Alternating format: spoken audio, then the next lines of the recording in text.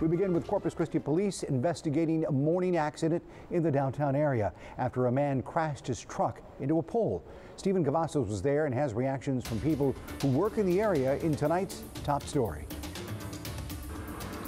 A very hectic scene here off Staples Street this morning. Just take a look right behind me. We're looking at the clearing of a scene here of an accident that happened just before 8 this morning. Now take a look at the surveillance video. You can see a truck crashing right into that pole. People even rushing to see if that driver was okay, and an officer arriving just moments later. Now recently, multiple accidents have been reported in the area. We did speak with a nearby business who sits right on the intersection where all of this took place. They share their concerns. They're not being cautious, not being careful of their surroundings. I mean, we work right here outside all the time. I mean, some car, just like that, if we were right here working, if they would have missed it a little short, they could have hit us. Just be more cautious. Be careful of your surroundings.